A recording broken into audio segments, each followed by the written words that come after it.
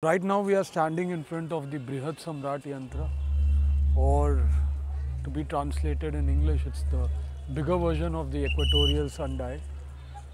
So as we had discussed before the Lagu Samrat Yantra, the structure is very similar, and you can see the Persian influence stand right on top of the wedge.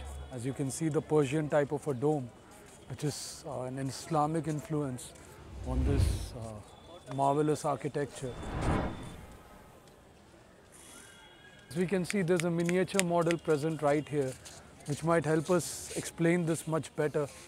So we see that the concept is basically the same as in the Lagu Samrat Yantra, and you see that the hypotenuse makes an angle of 27 degrees, which is equivalent to the latitude of this place.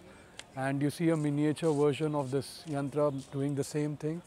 And you see the marble quadrants, or in this case, it's not marble exactly as it was in the Lagu Samrat Yantra, but rather the quadrants you see here are mounted on the equatorial plane, and the top of the hypotenuse, which is being indicated there, points to the north celestial pole. Now, what is the basic difference between the Lagu Samrat Yantra and this Brihat Samrat Yantra?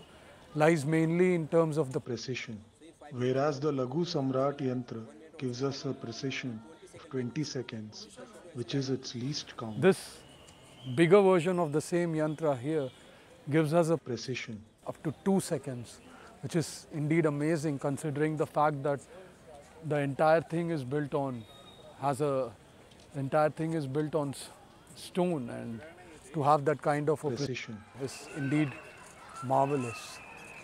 So the readings on the quadrants are similar to that of the Lagu Samrat Yantra, and as we can see, the sun has moved towards the west. So the eastern quadrant of the Brihat Samrat Yantra is what we'll be using for measuring the local time of Jaipur. So let's go ahead, and now we are standing on the western segment of the Brihat Samrat Yantra, and as we can see, the sun is not casting its shadow on the western marble quadrant, or in other words, the gnomon is not casting its shadow on the western quadrant. The reason why it is not doing so is precisely because the sun has crossed the meridian and has moved into the west, which means in order to get the local time of Jaipur, we will have to head towards the eastern segment of the yantra.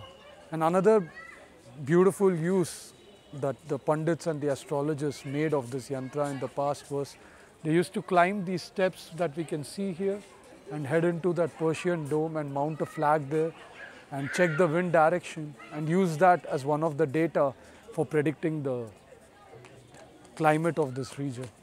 And another beautiful observation one can make from here is that if one were to go into that dome and observe the Polaris and the Ursa Minor, one would see that rotating throughout the year about the Polaris. That is, if one were to go there, say at 8 p.m. at summer solstice, at winter solstice and 2 equinox, they would note that the position of the Ursa Minor is not the same, indicating the circumpolar movement of the constellation. So now we are on the eastern segment of the Brihat Samrat Yantra, and as we can see that this part of the yantra becomes operational from 12 noon to 6 p.m. when the sun crosses the meridian and is heading towards the west. So now you guys might be wondering, why have I kept my hand like this? But if just look right behind this hand, and you will notice the shadow that is being cast by the gnomon on the marble quadrant. So that shadow, the point at which it crosses the readings indicated on the marble, it shows the local time of the Jaipur. And as we can see, if we could extrapolate that figure over time, we could see the shadow slowly moving upward as sun further descends into the horizon.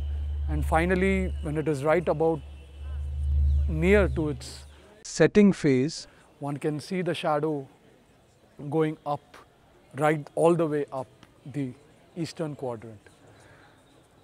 So let's go and have a closer look at the reading. So right now we are standing at the eastern segment or the eastern wing of the Brihat Samrat Yantra, and let's have a closer look at its calibrations. So let's start from the Devanagari symbol 3 here, which indicates 3 o'clock, and find out the local time of Jaipur. So we start from 3, it's 3-1, 3-2, 3-3, 3-4, 3-5, 3-6, 3-7, 3-8, 3-9, 3-10, 3-11, 3-12, 3-13, 3-14, 3-15. You can notice that the line indicating the 15th minute sticks out like an odd one out from the rest around it. So 3:15, 3:16, 3:17, 3:18, 3:19, 3:20, 3:21, 3:22, 3:23. So the local time of Jaipur right now is 3:23, followed by 1, 2, 3:23 and 12 seconds. So add 18 minutes to it, you get 3:41, 18 seconds. That's the Indian Standard Time. So now let's have a closer look at the divisions. So let's take a 15 segment division here as indicated out, which is denoted by this line sticking out. So this 15-minute segment is divided into 15 sections of 1 minute each. And if I have a closer look at the 1 minute segment, as you can see here, if I have a closer look at the 1 minute segment here, it is further subdivided into 10 segments. So if we get our maths right, that translates to 6-second division, which corresponds to each subdivision here. Now each 6-second segment is further subdivided into 3 segments, which is a bit hard to see, but if you notice closely, you can have a nice view of it. So each segment of the smallest division comprises of 6 divided by 3, which is 2 seconds. So which indicates the least count of this instrument or the accuracy level of this instrument. Now if we remember, the Lagu Samrat Yantra had an accuracy of 20 seconds, while this Brihat Samrat Yantra has an accuracy of 2 seconds. Now if we rewind the clock a little bit and go back in time, we would notice that when the sun crosses the meridian and is about to head towards the west in this direction, we would notice that when the sun is exactly on the meridian, both wings of this yantra ceases to function. In other words, the gnomon doesn't cast shadow on both sides of the yantra. Why is this so? Because sun is exactly on top of the meridian, and hence there is no shadow cast by the gnomon on either sides.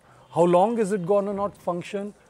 It depends on the least count of the instrument. For Lagu Samrat Yantra, when the sun crosses the meridian,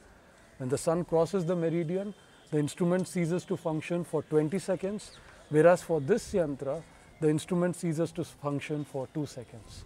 Amazing, isn't it?